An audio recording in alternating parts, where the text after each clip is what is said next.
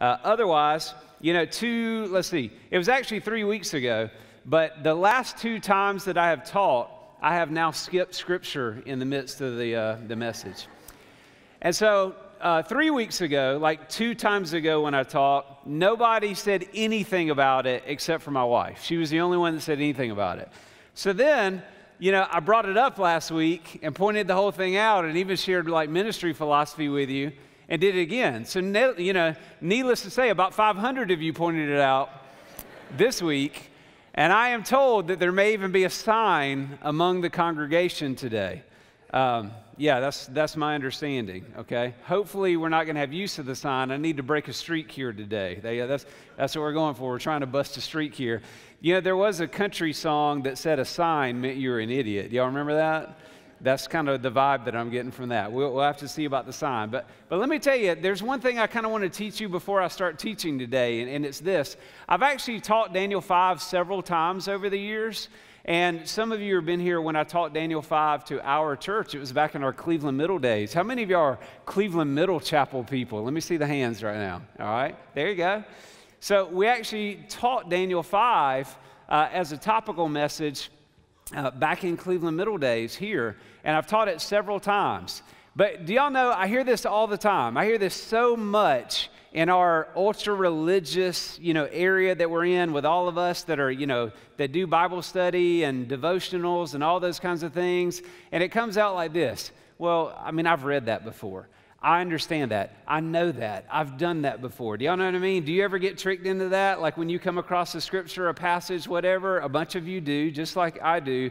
I want y'all to know I did not go back and look at any old messages or any old outlines or anything like that. I went into the text as though I had never read it before and studied it, and God blessed my time of preparation, and I'm bringing my best to you today from the Word. Whether I skip verses again today or not, I'm bringing my best, okay?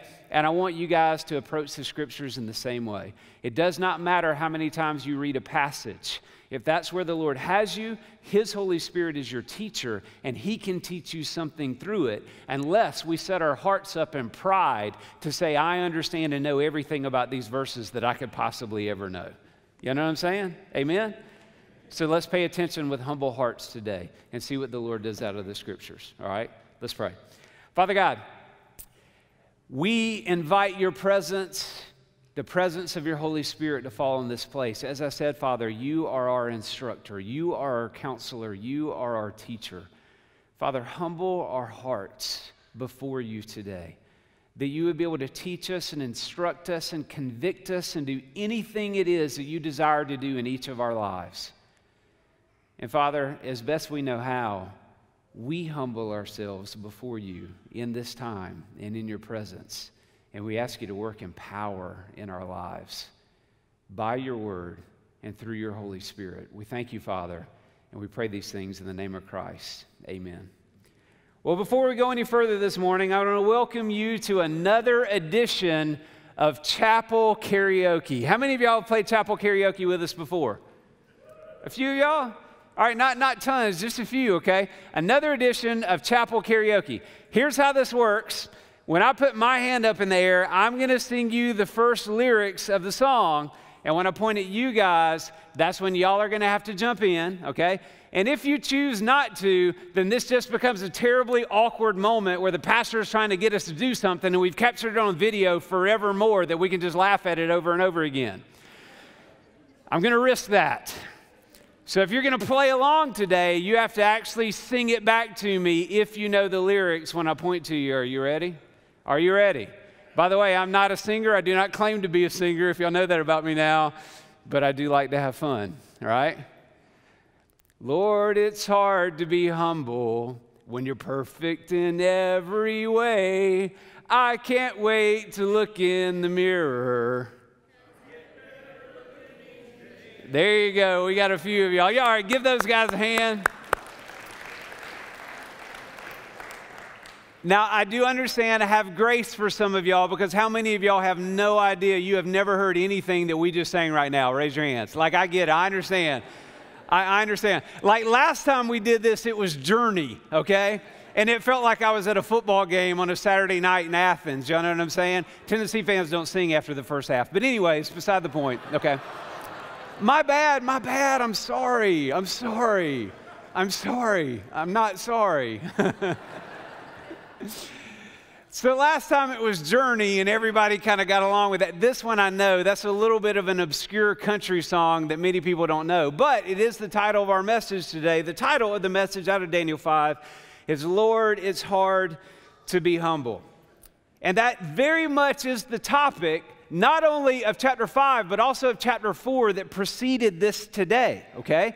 We're examining this topic through the lens of a dream that was given to Nebuchadnezzar in chapter 4, but also the events that we're going to look at with another king of Babylon in chapter 5 today. But we also have to understand this is also about us. You see, Scripture is preserved for our instruction. These things about Babylon, thousands of years ago, on the eastern half of the globe, in these other languages and traditions and all these things, were preserved by God through the generations for my instruction and your instruction. And so we have to pay close attention to the lessons that God's trying to teach us by His Holy Spirit through His Word. And as it relates to pride, just a couple of things out of the Proverbs. Proverbs 16:18 says, pride goes before destruction, and a haughty spirit before stumbling. Proverbs 29:23 says, a man's pride will bring him low. But here's the good news. A humble spirit will obtain honor. And as a reminder of a scripture that we talked about last week, James 4:6 goes on to say, therefore it says, God is opposed to the proud. Other scriptures say that He hates pride. God hates pride according to the scriptures, but it says in James 4:6, again, the good news is He gives grace to the humble. He hates pride. He's opposed to it. He draws against pride as a conquering army is the idea, as terms of war. He stands against it in all of His might, but He gives grace to the humble. That should lead us to a question. If God hates pride, if He stands against it, it's like a military term, like an army, how can I avoid that? How is it that I can humble myself so that God will not stand against me? That's the question that we're going to answer today. At the end today, we're going to talk about very direct ways according to Scripture, very, very practical ways according to the Scripture that we can actively humble ourselves so that we can be the beneficiaries of God's grace rather than be set in opposition against Him. We're going to start this morning by backing up a verse into Daniel chapter 4, verse 37. Here's what it says. Now, I, Nebuchadnezzar, praise, exalt, and honor the King of heaven, for all His works are true and His ways just, and He is able to humble those who walk in pride. This was the conclusion of Nebuchadnezzar after the events, and we're going to recap some of those because of chapter 5 today, but after the events of chapter 4 and the dream that he had. Now, as we move into chapter 5, I want to introduce you into a little time skip ahead. We got a little flash forward. We're moving ahead into the future here. In terms of time, we're jumping forward from chapter 4 into chapter 5. We believe somewhere between 20 and 25 years into the future. Nebuchadnezzar is no longer the king. He has died. The king is Belshazzar. Right now, the combined forces of the Median and Persian army are outside of the gates of Babylon. They have already conquered all of the provinces. They've already conquered all the territories. They've already conquered everywhere else. And the army is gathered outside the gates of Babylon, besieging the city. And Belshazzar and his nobles and all the people have gathered inside to see if they can wait out this siege. Now you may ask, well, if the Persian and Median and Persian army is so great, if Cyrus, who is the leader of this army, is so great, why can't they just destroy Babylon?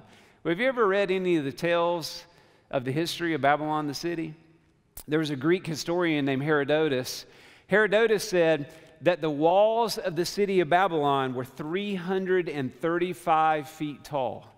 He says that they were 85 feet thick, okay? I'm talking about thick. They were 85 feet wide. He goes on to say that there were 56 miles long, the walls around the city. He would basically say that the city of Babylon was about the size of present-day Chicago. Now, if you read his notes, he didn't say Chicago because Chicago didn't exist yet. I don't want you to get confused. This is an ancient Greek guy, okay? Talking about the territory, like that size of the city of Chicago. This is a major city with an impenetrable wall that was around the city. Now, I do want you to understand, if you go do your reading, a lot of people say that the Greek historians they were fibbing a little bit. There was a little bit of hyperbole there.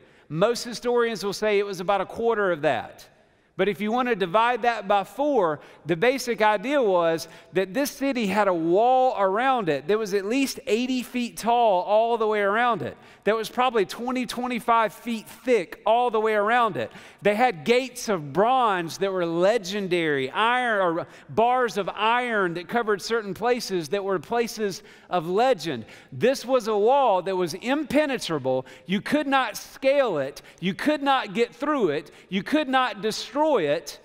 The Euphrates River actually flowed through the city of Babylon underneath one of the places of the wall. So the city had constant access to water so that they could irrigate, so that they could grow crops, so that they could raise animals. They could raise their own food. They could take care of themselves. They could sustain themselves from inside the safety and security of their city against any foreign invasion. You get the picture? And this is the picture right now as we go into Daniel chapter 5. To go along with the time references, I need you to understand, because we see these things in our minds a little bit, right? So much time has passed from the beginning of Daniel. We're talking somewhere between 60 and 70 years have passed since the events of Daniel 1, where Nebuchadnezzar goes to Judah and besieges it, all right? Daniel is no longer a 14, 15, or 16-year-old boy. Daniel is more like 80, 82, 84-ish. You know, he's somewhere in that vicinity in his early 80s. And this is the setting that we step into now in Daniel chapter 5, starting in verse 1. Belshazzar the king held a great feast for 1,000 of his nobles, and he was drinking wine in the presence of the 1,000. When Belshazzar tasted the wine, he gave orders to bring the gold and silver vessels which Nebuchadnezzar his father had taken out of the temple which was in Jerusalem, so that the king and his nobles, his wives and his concubines might drink for them. Let me make a little historical note here. Nebuchadnezzar, we do not believe, was the actual birth father of Belshazzar. This was a term in many cultures throughout many generations that people would refer to about kings that came before them. Any king of Babylon could refer to the kings that came before him as his fathers. Maybe Nebuchadnezzar was this guy's grandfather. More than likely, they might have just simply been connected by a couple of marriages among family there, or who knows what. Sometimes the kings would marry certain relatives to strengthen their hold on the throne, but this was probably not a direct descendant of Nebuchadnezzar, but he was in the kingly line. Verse 3, then they brought the gold vessels that had been taken out of the temple, the house of God which was in Jerusalem, and the king and his nobles, his wives and his concubines drank from them. They drank the wine and praised the gods of gold, silver, bronze, iron, wood, and stone. Now what's happening here? I want you to remember, when Nebuchadnezzar attacked Judah, he was obviously not a God-fearing man. You can debate whether or not he was saved back in chapter 4. I have already told you my opinion. But when he took on and destroyed Judah and the temple back before that, he was a pagan king, practicing polytheism, worshiping all kinds of gods. And one of the things that he did on one of those conquests of Judah was to go into the temple and take out the consecrated vessels used only in the worship of God, these vessels that were holy, and take them back to his land and put them in the temple of his gods. And what that symbolized was Nebuchadnezzar saying, my God or my gods are greater than the Hebrew God. Your vessels show that your God is at the foot of my God. In a sense, almost worships my God. My God is sovereign. My God is supreme. These are very spiritual symbols that we're talking about when you talk about the vessels. Now, as I walk through this passage today, I want y'all to know that I will be making some inferences into the passage in terms of the tone, in terms of the attitude, in terms of the motives of the responses of things that are going on in here. And I want you to understand that the inferences I'm going to make, that means opinions, by the way, but the inferences that I'm going to make are around the basis that this King Belshazzar is a man who is filled with pride. And that is absolutely scripturally true. So what's going on in these verses where Belshazzar is throwing a party with 1,000 of his nobles, drinking wine in their presence, with his wives and his concubines among them, and he calls for the vessels of the house of God to be brought out so that he and his nobles and his wives and his concubines can all drink from them. There's some thought historically that this was a very odd scene, that a lot of times the king, he may not be present at these wild, huge, lavish parties, and that's typically what they were in these cultures. He usually had a little smaller group around for him. But in this case, Belshazzar is there with all of his greatest nobles, 1,000 of them, and he has his wives and his concubines present, and then he calls for the vessels of God to be brought out so that they can all drink wine around them. What does it look like he's doing right now? It looks like, I'm thinking another movie reference in my mind. I don't know if y'all will pick it up or not. Maybe like the country song from a little bit earlier.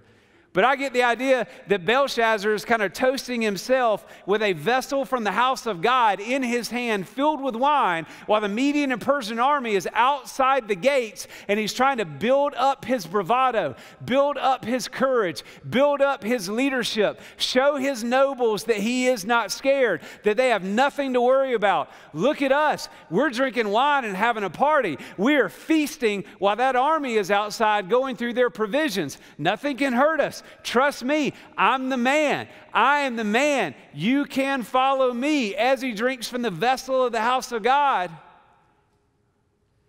And I kind of get that sense that he's saying, who's the man? And the elders are going, Belshazzar. Who's the man? And they say, Belshazzar. And they're whipping themselves up into a frenzy, convincing themselves that they can't be defeated, that nothing is going to happen to them. I think it's a morale-building party is what it is. They're trying to gather the troops and let everybody know that they're going to be okay despite the army that is sitting outside of the gates right now. But I think there's an application in here for us. Here's the application that I felt like the Lord showed me. He showed me personally. And I think he would have it for a lot of us as well. I see a lot of this going on in our culture today as I'm watching with Belshazzar right here. The application is this: don't try to medicate your problems away. Let them lead you back to the gospel. You see, Belshazzar's got a problem right now. His name is Cyrus. He's outside the gates with that army, okay? Belshazzar's father, who was the king before him, or probably the ruling king, and Belshazzar's the co-regent. I might tell you about that in a little while. He's already been defeated. His name was Nabonidus. He's already been defeated by this army and been deposed and probably exiled. And now Belshazzar is sitting inside the walls trying to build up his courage, and he's getting drunk while he's doing it. Now, what is it that you do to medicate your problems away? You know what I like to do? You can ask my wife. If things get too much for me, if I feel like they're too much, if I grow anxious and those types of things, I like to eat and I like to sleep. I want to eat what I want to eat, when I want to eat it, how I want to eat it. You know what I'm saying? Dunkin' Donuts calling my name right over here, right? And to be honest with you, I don't want to confront my problems. I want to go to sleep, because when I go to sleep, what's the deal? Not worried about my problems. I'm not thinking about my problems. I want food because it makes me feel good, and I want to go to sleep because it makes me forget. What do you do to self-medicate when your problems are more than you can handle? Listen, the problems are still going to be there. The only real solution is my intimacy with my Heavenly Father, so that's my place of security and peace in the midst of my problems. 2 Corinthians 5, verse 1, I think relates to this. For we know that if the earthly tent, that is our bodies, which is our house, is torn down, we have a building from God, a house not made with hands, eternal in the heavens. For indeed, in this house we groan, longing to be clothed with our dwelling from heaven. The idea here, people, is this. In this world there will be tribulation. In these bodies we groan. We long to be redeemed. This world will never be our satisfaction, so we can never medicate all of our problems away. We have to learn how to pursue our Heavenly Father in the midst of any and every one of our problems and suffering. Amen? And I think there's a lesson in that for all of us, although we may all medicate in different ways. Back to verse 5. Y'all see that? We ended on verse 4. That's how we do. Let's don't get prideful now. This is a message about humility. We've got a long way to go here today. Verse 5. Suddenly the fingers of a man's hand emerged and began writing opposite the lampstand on the plaster of the wall at the king's palace, and the king saw the back of the hand that did the writing. Now, by implication, does it appear that there's a man attached to the hand? Yes or no? No. It just appears that a hand appears in the light probably of these torches that are lighting the room among this drunken party, and starts writing on the plaster of the wall. Then the king's face grew pale, and his thoughts alarmed him, and his hip joints went slack. Has that ever happened to you? Was it painful? The original language says that his loins were loosened.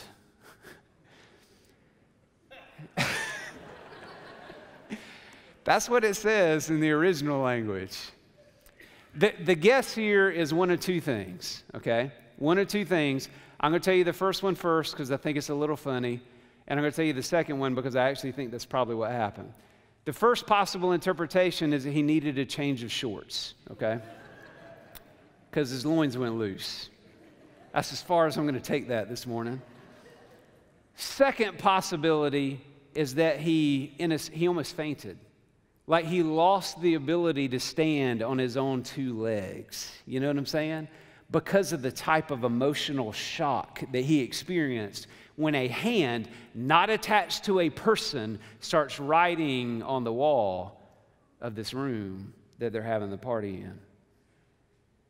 And his knees began knocking together. The king called aloud to bring in the conjurers, the Chaldeans, and the diviners. The word aloud means in power and in strength. It's not like, hey, can somebody get the guys that interpret the dreams and bring them in here? This was more like the monarch who feels like he's losing control of his kingdom and in fear screams at everybody in this bravado type of anger. Get my intellectuals in here. Get the Chaldeans and bring them in here right now. Because he's trying to build himself up out of the fear that he's in now. The king spoke and said to the wise men of Babylon, any man who can read this inscription and explain its interpretation to me shall be clothed with purple, have a necklace of gold around his neck, and have authority as the third ruler of the kingdom. Why the third? His father Nabonidus was probably the king. He was the acting king, or what's known as a co-regent at the time. The third king, the third in power, was the best that he could possibly give in the kingdom. Then all the king's wise men came in, but they could not read the inscription or make known its interpretation to the king. Then King Belshazzar was greatly alarmed. I don't know how you're more greatly alarmed than your loins being loosened, but now it's worse. It's worse now. And his face grew even paler, and his nobles were perplexed. Then the queen entered the banquet hall. Now, I want you guys to understand, most commentators translate this as the queen mother. In other words, most people do not believe this was Belshazzar's wife. They believe that this was his mom. And a lot of them think that this may have been a daughter of Nebuchadnezzar. Speculation. But check this out. The queen, or the queen mother, entered the banquet hall because of the words of the king and his nobles. The queen spoke and said, "O king, live forever. Do not let your thoughts alarm you or your face be pale. There's a man in your kingdom in whom is the spirit of the holy gods. And in the days of your father, illumination, insight, and wisdom, like the wisdom of the gods, were found in him. And King Nebuchadnezzar, your father the king, appointed him chief of the magicians, conjurers, Chaldeans, and diviners." Can y'all hear the voice of mom in these words? Can you hear the voice of mom? Let me remind you, your father the king, your king the father, your father the king, he knew this guy. This guy was wise. This guy can interpret things. You might need some help. This was because, verse 12, of an extraordinary spirit, knowledge and insight, interpretation of dreams, explanation of enigmas, and solving of difficult problems were found in this Daniel, whom the king named Belshazzar. Let Daniel now be summoned, and he will declare the interpretation. Can you also hear the respect for Daniel out of the queen mother? Look at how she refers to him. How does the queen mother first refer to him? How? Tell me. By his Hebrew name. And she identifies him then to Belshazzar as Belteshazzar. Very close names, very different names, but very close. She identifies him by his Babylonian name, meaning that maybe that's the only way that Belshazzar knew him or had heard of him. But she refers to him as Daniel. She refers to him as being filled with a spirit of the holy gods. She refers to him as being wise and having this sense of understanding and wisdom. There seems to be respect from her personal knowledge of Daniel's dealings, perhaps with Nebuchadnezzar and with the people of Babylon, because remember, he was put in charge by Nebuchadnezzar of all the wise men of the kingdom. Verse 13, then Daniel was brought in before the king. Note the different response of the king. The king said to Daniel, "Are you that Daniel who is one of the exiles from Judah, whom my father the king brought from Judah?" Do you see respect in that reply? What does that look like right there? It looks like he's like big boying him. Like, hey, are you, wait a minute, I think I've heard of you. Are you one of the slaves? Are you one of the conquered people that we just took you out of your home and marched you over there? Right? Are you one of those guys? Now I've heard about you, that a spirit of the gods is in you, and that illumination, insight, and extraordinary wisdom have been found in you. Just now the wise men and the conjurers were brought in before me that they might read this inscription and make its interpretation known to me. But they could not declare the interpretation of the message. But I personally have heard about you, that you're able to give interpretations to solve difficult problems. Now if you're able to read the inscription and make its interpretation known to me, you'll be clothed with purple and wear a necklace of gold around your neck, and you will have authority as third ruler of the kingdom. How many of y'all asked why Daniel wasn't in there in the first place? Any of y'all ask that question? I think the kingdom has moved on from Daniel in these years since Nebuchadnezzar died. You see, Daniel had great esteem in Nebuchadnezzar's eyes. But when you have the next pagan king, and the next pagan king, and the next pagan king, guess who gets knocked down the list of possible authoritative places in the kingdom? Daniel's still around, but it does not appear he's in charge. He may not have any role at all. I don't know.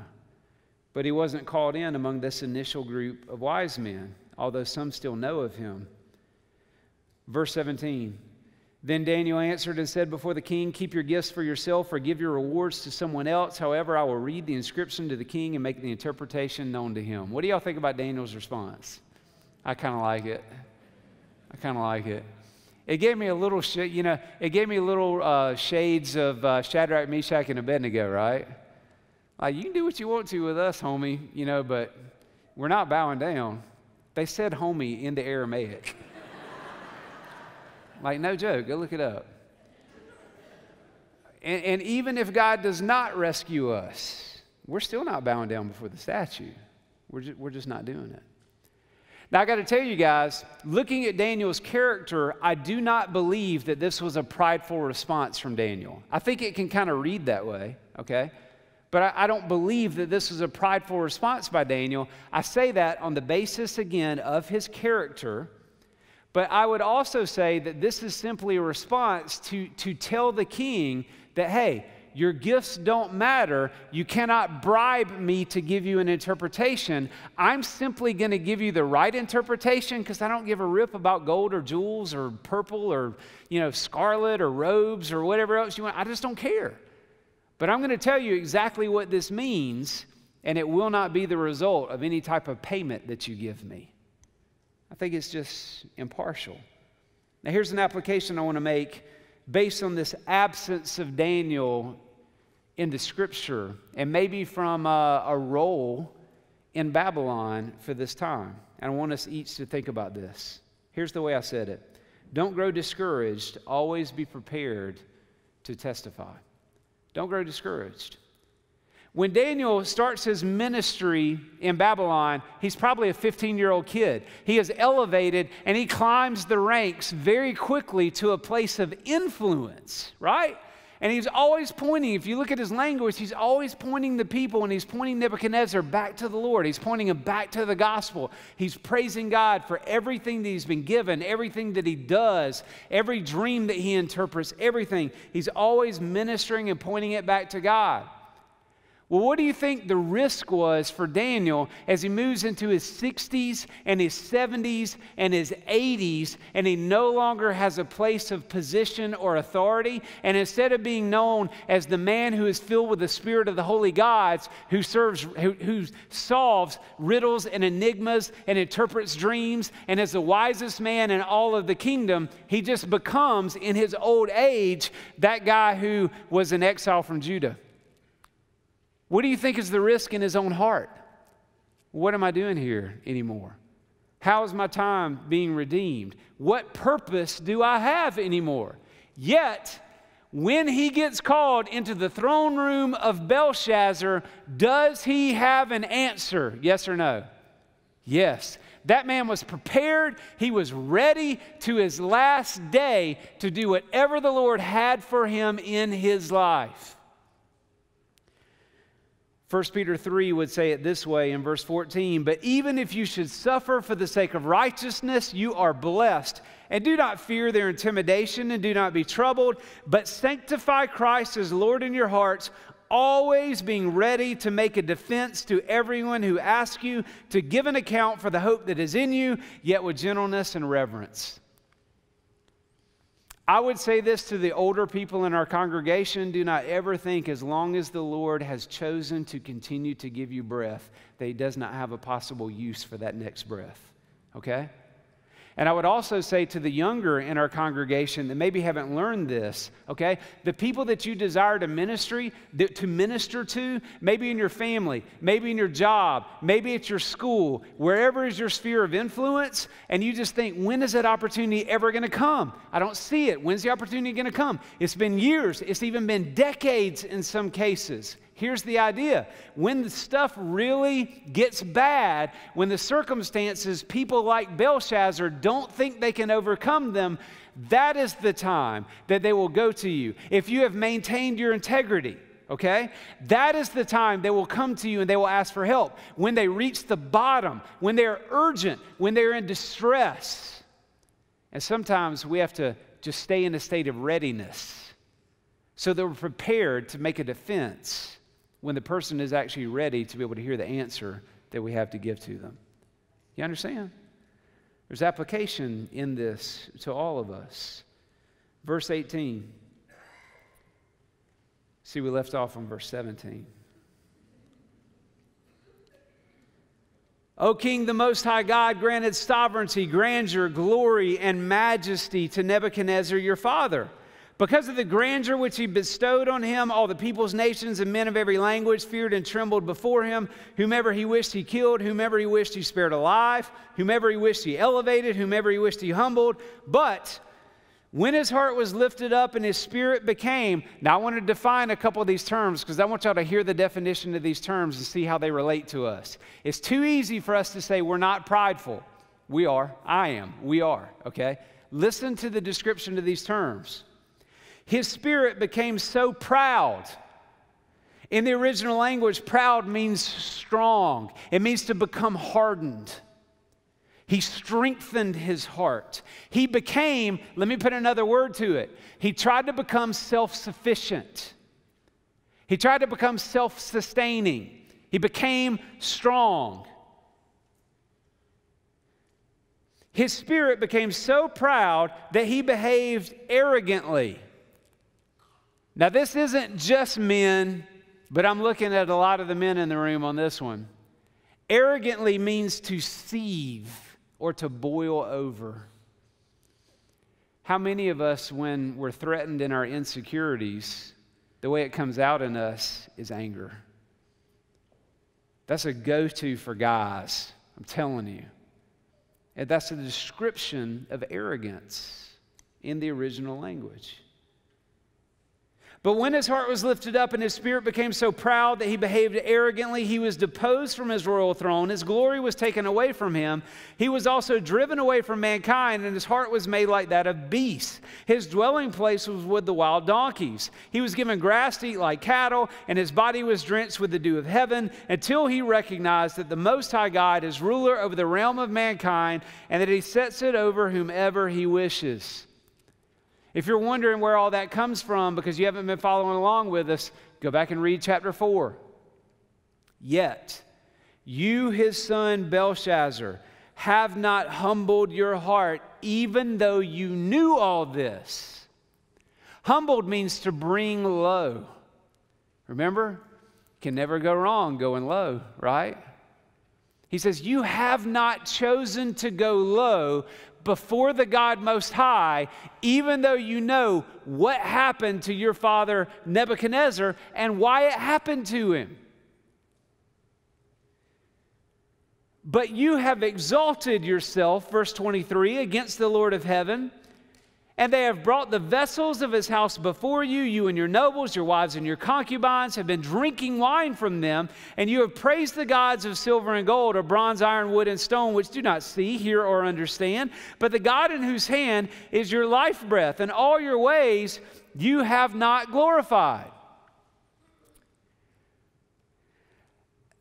Do you ask yourself why Daniel seems to have so much more mercy for Nebuchadnezzar than Belshazzar? He does, doesn't he? Like, you look at the story of Nebuchadnezzar, and I've told y'all repeatedly that Nebuchadnezzar was a bad dude. But yet when you see Daniel respond to Nebuchadnezzar, it always seems to be in this, like, with this outpouring of grace, this overwhelming sense of mercy to this guy who's completely lost and just bad. But with Belshazzar, I don't get that. I don't get words dripping with grace and mercy when he's speaking to Belshazzar. Like, if you remember in Daniel chapter 4, he even pleaded with Nebuchadnezzar. Daniel, when he interpreted the dream, he was alarmed. He was frightened.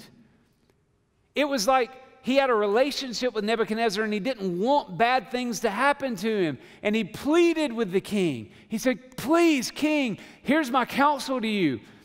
Do righteousness. Like, step away from your iniquities and live in righteousness and show mercy to the poor. Do these things and maybe God will relent from the things that are coming your way. I don't get any of that with Belshazzar. What you get with Belshazzar is, you have not gone low, even though you knew all these things. What does that teach us? Well, I think it teaches us this. I'll elaborate a little bit. 3 of our greatest teachers in life should be history, should be our elders and people in authority, and it should be God's Word.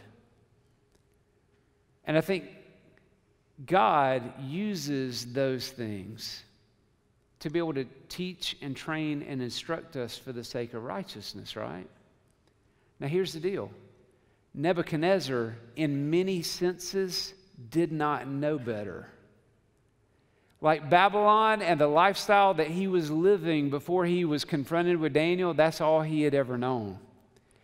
Belshazzar knew all of the stories of Nebuchadnezzar. He knew that at the end of Nebuchadnezzar's life, he wrote a decree to send out to all the people on the earth that said, there is only one God, and he gives kings and kingdoms. He gives power, he takes it away, he makes people rulers, he takes them down, he gives it to the lowliest of men. He is the God Most High, and I want y'all all to know that, and he has done great things.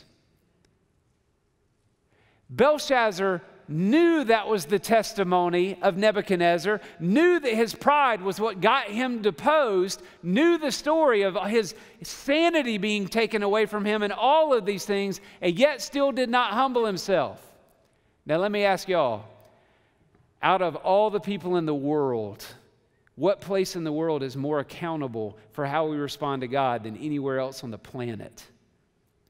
Maybe Cleveland, Tennessee. Y'all know what I'm saying? Do y'all understand what I'm saying? Because we know. We were told. We've grown up with it. The gospel was around us. It was taught to us. We were trained in it. We were told by our parents. We were told by our elders. We were taken to church since we were knee-high to a grasshopper. We were in the door every time the doors were open. It is around us everywhere. And the problem is, and the thing that concerns me greatly for us as a community is, I think it takes our level of accountability and just moves it up to a higher place. I think we have to take that very seriously. Like in our own lives, first of all, and then also in our intercessory prayer life for our entire area. You understand what I'm saying? I'm talking like a Daniel 9 type of attitude, where we pray that God would have mercy on us who have been entrusted with so much and who have walked so far away from God. In so many cases have turned our backs upon God completely, or perhaps that we just sit in religious apathy all the time in our churches every single week and do nothing with the gospel. God, forgive us because you have entrusted us with so much. We are highly, highly accountable people. I think Daniel's dealing with Belshazzar as a highly accountable man because he knew a direct story about the gospel and the truth of who is the Most High, and it was not him. Verse 24, then the hand was sent from him, and this inscription was written out. Now this is the inscription that was written out. Mene, mene, tekel upharsin. I'm sure I said those exactly the way they're pronounced in Aramaic. This is the interpretation of the message. Mene, God has numbered your kingdom and put an end to it. The literal word essentially just means numbered. Tekel, you have been weighed on the scales and found deficient. The original term simply means weighed. Perez. Perez is the singular term for upharsin that it said earlier. It's essentially the same word, okay? Your kingdom has been divided and given over to the Medes and Persians. Stick with me for just a second. The words literally mean numbered, weighed, divided. That's all it means. Numbered, weighed, divided. Daniel gives the interpretation to the words. Daniel adds the interpretation and he says, God has numbered your kingdom and put an end to it. You have been weighed on the scales and found deficient. Your kingdom has been divided and given over to the Medes and the Persians. There's your interpretation. You got a ring for me now? Give me that robe. Right? You know, I told you before that I do not think Daniel is speaking this way out of pride. I don't think he's doing it in that manner because I don't think that's who Daniel is. But I also want you to know, Daniel also knows, like, the end of the story. You know what I'm saying? Like, he knows the Median and Persian army is outside the walls. Everybody knows that. But he also knows Daniel chapter 2 has already happened with Nebuchadnezzar. Remember the statue, the head of gold, and the chest of the four kingdoms, right? He already knew that. Besides the fact that you're going to start to see as we move forward, Daniel 7 and 8 are actually chronologically happened before what we're reading in Daniel 5. So he has already seen other visions Daniel has in the last 10 years that have already reminded him that the other kingdoms are coming. So Daniel may not know that it's going to happen the next day, but he knows the end of the story. Bro, you in a world of hurt. Can't stop it. Can't do nothing about it. Too late. Should have gone low earlier. Too late now. Then Belshazzar, verse 29, gave orders, and they clothed Daniel with purple and put a necklace of gold around his neck and issued a proclamation concerning him that he now had authority as the third ruler in the kingdom. That same night, Belshazzar the Chaldean was slain. So Darius the Mede received the kingdom at about the age of 62. Multiple historians agree on the big picture of what happened with Babylon. And they will tell you that Babylon could have withstood a siege for years and years and years, if not decades, because of the resources that they had inside, and with the Euphrates flowing through Babylon, and with those walls that there was no technology to overcome, they could have withstood a siege for a long time. Yet the scripture records for us that Belshazzar died that night and the kingdom changed hands. Multiple historians agree that what Cyrus did is he took a group of his men and he took them upriver. And he blockaded the river and basically diverted much of it off to a swamp area outside of Babylon. And overnight, while all the people in Babylon were drunk and sleepy because of what their little party they had, trying to boost their morale the night before, they simply walked in under the gates of iron that went down part of the way in the Euphrates River that blocked people from coming in. They walked into the city, and they probably only killed a very few people. But the next day, there was a new king in charge, and Belshazzar died. Why? Because God is the ruler of the heavens and the earth, and he gives kings and kingdoms to whoever he desires at whatever point he desires for whatever purpose he desires. You know what I'm saying? And that's what the scripture has told us over and over again. Now, as we lead into our last couple points of application, don't think you're getting out of here real quick, because one of these points of application is more like 12. So don't get fidgety. In verse 31, it says, so Darius the Mede received the kingdom. I want you to know Darius the Mede is one of the great points of biblical criticism of the book of Daniel. A lot of people will say there is no Darius the Mede in history. Therefore, another evidence that this is all just a made-up story from some Jewish guy, circa 165 BC or whatever. Well, they used to say that about Belshazzar as well, right? Like, for most of history, nobody knew of a king named Belshazzar. And I told y'all this in the beginning of Daniel, so forgive me if y'all have heard me talk about this. But there was a discovery in the mid-1800s of what was called the Cyrus Cylinder and the Nabonidus Chronicles. And you take these two together, and basically what it records for us is that although we did not know through much of known history, it records for us that there was a king named Nabonidus who had a son named Belshazzar. Nabonidus made Belshazzar his co-regent, which means like an acting ruler in charge. Nabonidus went out and did his thing for like the better part of 10 years and then was conquered by Cyrus. And so Belshazzar was the acting king, just as God's word had said, for thousands of years, although history did not record there even was such a man. Well, history now... By the way, they weren't even translated until the mid-1900s, so we didn't even know that this was legit and that it was historical according to secular history until the mid-1900s. So now the Darius the Mede did not even exist. There's arguments around it. Whatever, cool. But let's just say this. Your first point of application as we close over the next hour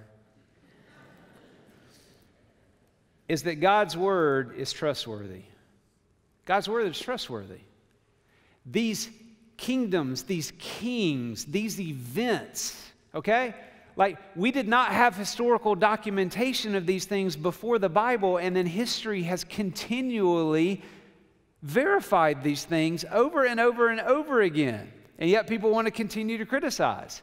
I want you to understand, if you hear the sound of my voice right now, God's word is reliable, and it has proven itself to be reliable over thousands of years, over and over and over and over again, despite being the most heavily scrutinized work in the history of mankind, beyond compare.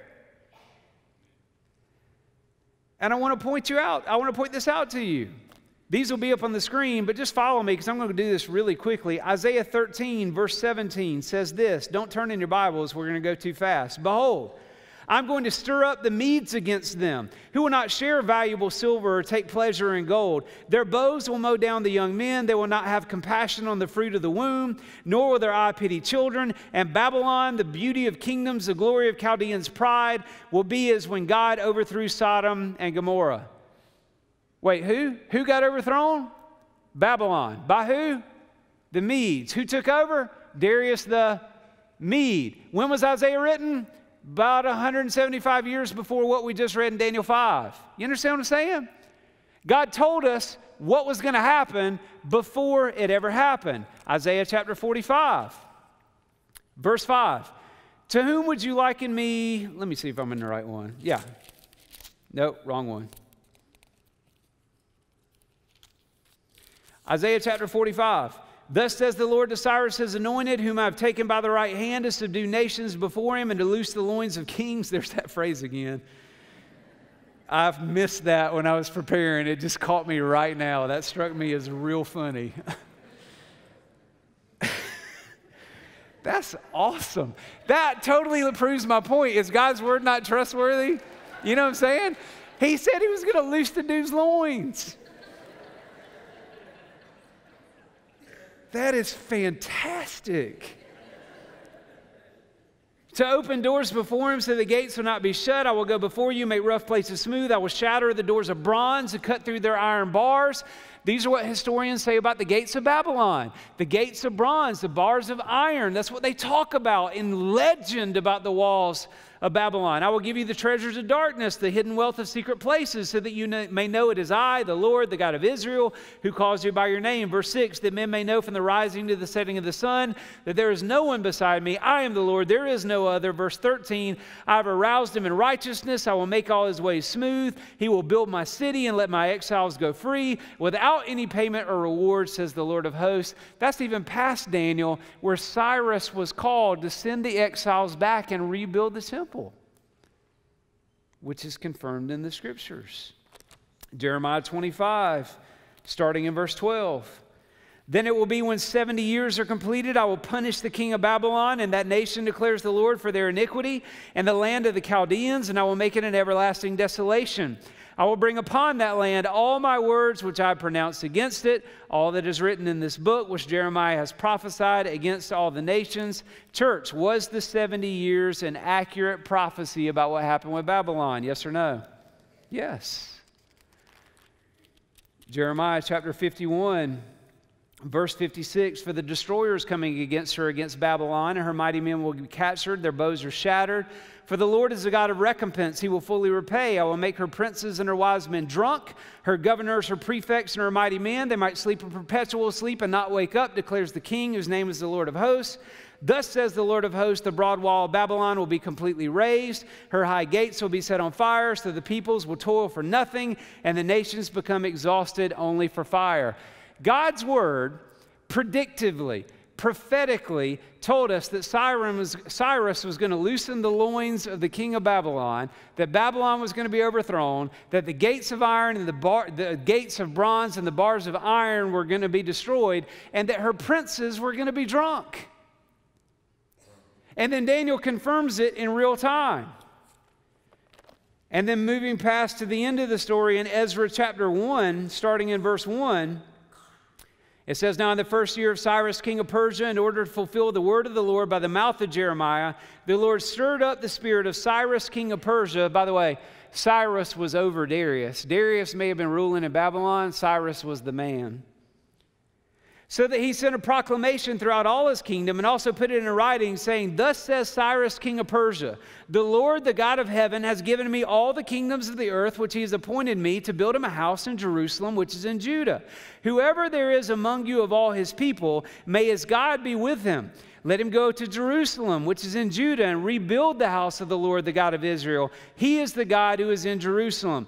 Every survivor, at whatever place he may live, let the men of that place support him with silver and gold, with goods and cattle, together with a free will offering for the house of God, which is in Jerusalem." How did Isaiah 51 say that Cyrus would complete the mission God gave him? It says, without payment. As a matter of fact, he didn't even receive payment, he gave payment. Cyrus told his own people to give the Jews the money to go and rebuild the nation. You know what I'm saying? Do you do that to a foreign nation? Well, we do it to people all the time. Okay, that's like, that got real political real fast, right? You don't do it to nations that you've subjugated in this time. You don't send back money to rebuild their walls and to rebuild their temple and to fortify their defenses. You don't do that. You don't plunder your own people for the sake of another people that you rule over, unless God tells the Egyptians to give them everything in their house because I'm taking you to the promised land, or he raises up a king like Cyrus who sends out a decree to all the nations and said, "Hey, give your silver and your gold to the Israelites because I got to build a temple over in Jerusalem." You know what I'm saying? That's some crazy stuff, y'all. And that's historical. It's true. Verse 7, also King Cyrus brought the articles of the house of the Lord, which Nebuchadnezzar had carried away from Jerusalem and put in the house of his gods. And Cyrus, king of Persia, had them brought out by the hand of Mithridath, the treasurer. And he counted them out to Sheshbazzar, the prince of Judah. Don't name your son that. Now this was their number: 30 gold dishes, 1,000 silver dishes, 29 duplicates, 30 gold bowls, 410 silver bowls of a second kind, and 1,000 other articles. 5,400 articles from the temple. Let me tell y'all a working theory I have. Not one single holy article from the temple went missing in Babylon. They all got returned. That's my working theory right there. What do y'all think about that? Because you know why? God is a God of covenant. God is a promise-keeping God. Those were God's articles. They weren't Marduk's. They weren't Baal's. They weren't Nebuchadnezzar's. They weren't Cyrus's. They weren't Belshazzar's. Those were God's articles. You think you're in charge? You take them, that's fine. I'll get them back. I'll tear down your whole kingdom and put somebody else in charge who will listen to my voice, and then we'll know what's what. And that's exactly what he did. All the articles of gold and silver numbered 5,400. Sheshbazzar brought them all up with the exiles who went from Babylon to Jerusalem. God told us in his word what he was going to do with Babylon before, during, and after. Now, why am I making a point out of all this? Because if God's word is this trustworthy, then you can trust God's word when he comes to tell you what is truth and what is not, what is right and what is wrong, what pleases him and what displeases him, how we should live our lives and how we should not live our lives, what is righteousness and what is sin, what is good, what is bad, what is light, what is darkness, what is good, what is evil. Do y'all understand what I'm saying? If God's word is trustworthy here, it is trustworthy simply because it is the standard for truth, and we should submit our lives to it. Amen? Hey, y'all want to talk about a town that's accountable for that right there? We may want to be careful before we clap too much. We are accountable for that truth that you just heard.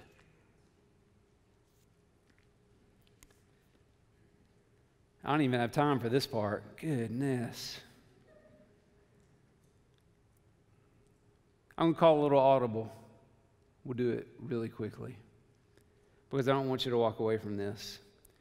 The theme of chapters 4 and 5 is that God is opposed to the proud, but he gives grace to the humble. So the question that we have to ask is, how do we humble ourselves before God so that we can be recipients of his grace and not his opponents? Because nobody can oppose God. Nobody can stand up to him. How do we humble ourselves? I'm going to give you some different examples of how you can humble yourselves. how I can humble myself before God, okay? I want you to understand this is a personal responsibility we have to submit ourselves to God's Word. I'm going to share with you the Scripture. You can go do the homework, right? You can go do the homework. First, how to humble ourselves. We can mourn our sin. Blessed are those who mourn, right? The Beatitudes. It is the mourning and the weeping over sin. Do you practice, and another way to put this, do you practice repentance? Okay? Like, when's the last time you repented? Was it this morning? Was it yesterday? Was it a week ago? Was it a month ago? Do you practice repentance or mourning over the sin in your life? James 4:9 tells us to be miserable and mourn and weep. It's speaking about over our sin. How to humble yourself. Here's the second one. You got to watch your mouth. James 4:11 goes on to say, do not speak against one another. If you go back to James 3, it says the tongue is a restless evil full of deadly poison. We slay people with the tongue. And I want you to understand, because I'm paraphrasing very quickly all of these verses, every verse that I'm about to share with you guys, and these principles for us walking in humility that I'm sharing with you, they all come out of the context of humility. That's why you can go do the homework to see if I'm telling you right, okay? They all come out of this context of humility. If I want to humble myself before God, I need to practice repentance for my sin. I need to mourn over sin. I need to watch my mouth so that I won't slander and speak ill of other people or gossip. I need to, here's a third one, I need to practice submission. I need to submit to my authorities. Now again, there are times and places, I know y'all want a lot of explanation for that one, but in general, 1 Peter 2:18, 1 Peter 5:5, they tell us, in fact, one of those places tells us to submit to our masters, even the wicked ones. Daniel did that. Nebuchadnezzar was a wicked man when he first encountered him. And he submitted to him in everything that did not cross a black and white biblical line. We can learn from that. How to humble yourself. Here's a fourth one. We need to take our anxieties to him in prayer. You'll find that in 1 Peter chapter 5. You'll find it in Philippians chapter 4. You also see it in 2 Chronicles 32. An army of the Assyrians is about to crush Israel. But King Hezekiah and Isaiah the prophet, the son of Amoz, prayed about this and cried out to heaven. And God fought back the armies of Assyria with an angel. They didn't even have to fight the battle themselves. If you want to humble yourself, when you face those problems that you're trying to control the outcome of, take your problems and your anxieties back to your Heavenly Father. Cede control to him. And I need you to understand, and a lot of y'all have heard me say this before, arrogance is not the only manifestation of pride. Trying to control with our fear all of our problems, insecurity is another manifestation of pride, because it's me saying that I have to be in control. And I'm not. And neither are you. How to humble yourself. I don't know, we might be on 5 or 8 or 12 or something. Serve others. Philippians 2:3-4 says, don't look out for your own interests, but elevate the interests of others. Let me ask you a very direct question. How are you elevating the interests of others over yourself in your life? There should be practical answers to that question. And if not, you got to find some, okay? Because one of the greatest ways we can humble ourselves before God is to serve. Is to serve. And I'm not just talking about serving NC Kids or, cleaning a bathroom or something. I'm just talking about serving. And there's a multitude of ways to do that. Last one I'm going to give you this morning. How to humble yourself. Choose to forgive others as you have been forgiven. Struggling with bitterness, struggling with unforgiveness towards someone in your life, there's not a lot more humbling thing than to choose to forgive in the manner that you have been forgiven. And let me remind you of how you have been forgiven. The gospel of the goodness of God says that if you're willing to confess your sins, He is faithful and just to forgive. that Jesus came for us not because of our worth, not because of our value, not because of our performance, but he came for us while we were yet sinners. That his forgiveness for us was unconditional, and it takes great humility to be able to forgive other people unconditionally when they have wounded us as well. So with that being said, why don't you bow? That was real quick.